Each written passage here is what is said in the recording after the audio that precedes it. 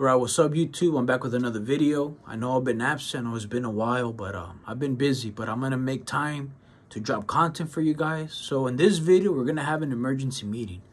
I have 3 topics I wanna cover. I won't go into too much detail because I understand I'm trying to keep my videos respectful of your time. So the first topic is Mexican as a nationality.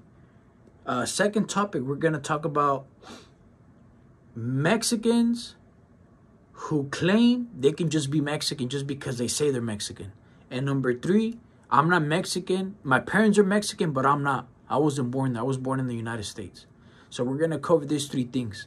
So through my trajectory of being, doing schoolwork, and doing, working a lot, I got the app TikTok, and I see a lot of content regarding Mexican as a nationality.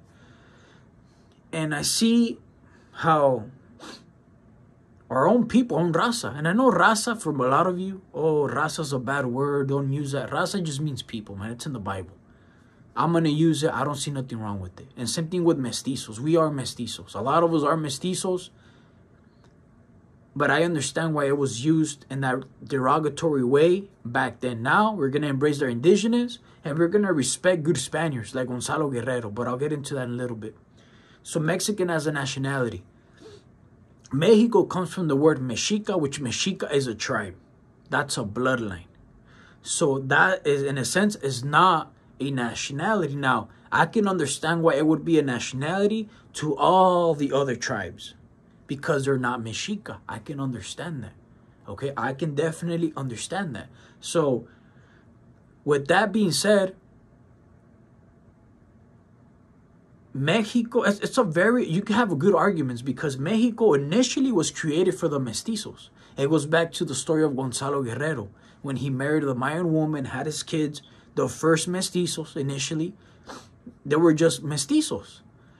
Mexican became the word for the mestizos, not for the indigenous people. But as time went on, indigenous people were not allowed to identify as their tribe, so they had to identify as Mexicanos. So I get it in that sense, that Mexico can become a nationality for all those other tribes. But initially, Mexico does have a tribe, and that's the Aztecs, or the Mexica. Mexico became the umbrella for the mestizos, and with it, it dragged all the indigenous people with it. So I can understand why some people would view it as a nationality, and some people would view it as a bloodline. From an educated point of view, I can understand both sides. Okay, now if we go to the concept of American, America is a continent. It's not a bloodline. It's a continent. People way down south, further south than Mexico are Americans. And people in Mexico are Mexican Americans. People in the United States of America are Americans. But American is not a bloodline. It's a continent. Okay, Mexico does have a bloodline. It's the Aztecs. The fact that not everybody fits that bloodline is understandable as to claim that that's just their nationality, but they're really from this tribe, which I can respect. So you have 2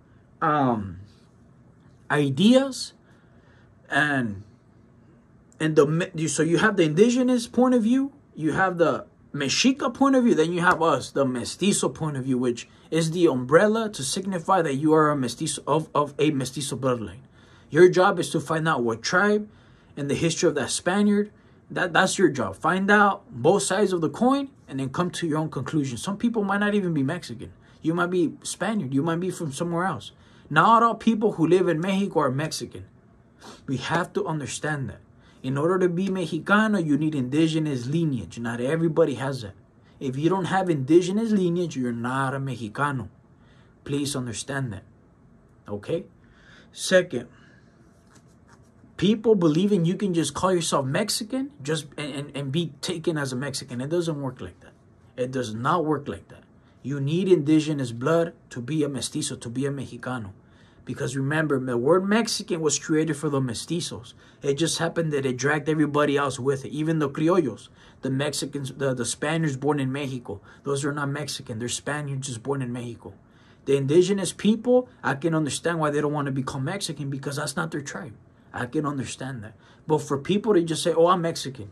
Oh, I was born in Mexico. And you're not Mexican. You're not. You just have nationality in that country. I'll give you an example. If I was born in China, Does that make me Chinese? No, it just gives me the Chinese nationality, but I'm Mexican. That's my bloodline. You gotta go by the bloodline. The bloodline is everything. Follow the bloodline, okay? And lastly, my parents are Mexican, but I'm not. I was born here. I'm not even gonna belittle people like that. I simply want to know why you guys think like this, because it's ignorancia. That's being ignorant. That's being ignorant. Mexicans are the only people who are like this. I see people, right now I'm talking to some Mormons. And I asked them, hey, where does your bloodline come from? Right away, oh, we're British. Yeah, we're British. Our family, it came here, and they know the date. They know where they landed, but they're British. But they were born here too. They're young kids. They're like 21. They were born here. They're like, oh, we're British. Except Mexicanos. Mexicanos, oh, I'm American. Oh, so you're a continent. What part of the continent do you belong to? The north, the middle, the south? Because everybody's American. It's only Mexicanos that for some reason do not want to accept who they really are. Now, if it's, I've read a book about the Tejanos, why they claim that they're ashamed to be called Mexicans because they feel like they're a defeated race. And I made a video about that, so I suggest you go back and check that out. I would respect Mexicanos who are really ashamed to be Mexican, to tell me, to say it. I'm ashamed. I don't want to be called that because I'm ashamed of this and I'm ashamed of that. I respect that. At the end of the day, we're all entitled to our opinions and we have to respect it. But when people say, oh, my parents Mexican, I'm not. If you really think about that, you never hear a Filipino say that. And I've met, and that's one thing I respect about the Filipino culture. A lot of Filipinos immigrate, they have families, their kids still grow up knowing they're Filipino, they still grow up in their culture, at least from my experience. I see it a lot. A lot of them have the emblem tattooed on their hand, the little circle with the, I don't know what it's called, but you know what I'm talking about, the emblem, the Filipino emblem. And they're Filipino. They're proud of it. They stick to their traditions. Except Mexicanos. Mexicanos want to be everything but Mexican. You want to fit in with everybody else but Mexican. And that's when Mexicans get a bad rep. Because we don't even embrace who we really are. You ask a Mexican, what does being Mexican mean? Well, I don't know. And then you meet someone like me and people even admire that. They're like, damn, this guy knows exactly who he is. That's the beauty of it. That's the beauty of it.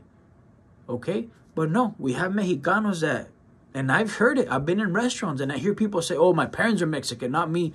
Yeah, el nopalote en la cara. Like, are you fucking kidding me? Like, it's coming to this point. Oh, I wasn't born there, so I'm not that. Like, are you guys, a piece of paper is going to determine your bloodline. Are we for real now? So, all I want with this concept is, if you're one of these people and this hits home, the shoe fits, please drop a comment below and tell me why you feel like that. I want to understand where this concept comes from. Or this whole term with Mexican descent. I hear it more and more. You don't descend from Mexicans. You are Mexican. The only way you descend from someone is if your whole clan is dead and you're the only one left of your kind. I descend from that, but they don't exist anymore. Mexicans exist. If your family's still alive in Mexico, eres Mexicano. Okay? You're a mestizo or you're indigenous. You don't descend. You are that. Okay? Being born in this country does not take that away from you. You stole that. You just have a piece of paper. If both your parents are Mexicanos, you're Mexicano. Simple. Simple. You don't have to complicate your life. You can call yourself a Chicano or Chicano, because the right name is not Chicano, it's Chicano, Chicana, Nicantlaca, Mexicano, Mexicana. You're the same thing. You can label yourself whatever you want. You're still the same thing. It's the same thing. So I would like to know where these concepts come from. I'm not attacking anybody. I just want to know where this comes from, because I hear it more and more and more.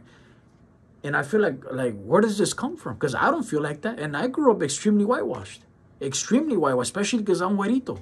I grew up like that. It wasn't until not too long ago that I started reading on my culture and I started reading a lot. So I want to know where this comes from. I want to understand why you guys feel the way that you do. Okay? Lastly, I got new tattoos. I got Quetzalcoatl.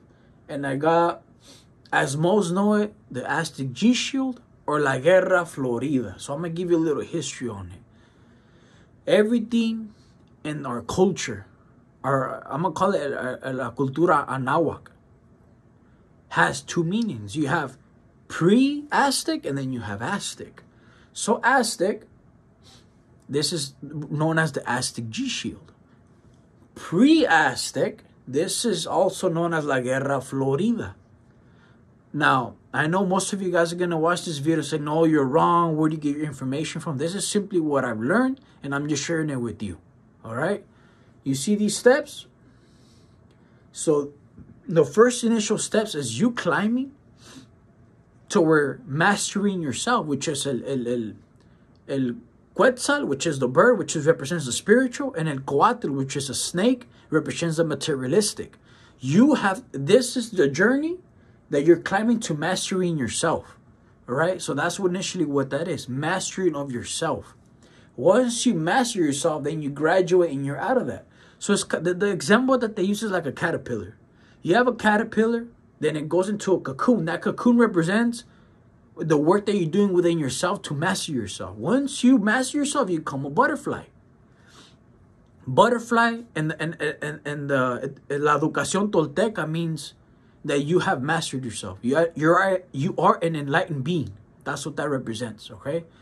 So I'll get more into that. I have all the notes. I believe I have them in my school bag. I have all the notes. I'm going to give it to you guys. I'm going to break everything down so you guys know where I'm coming from.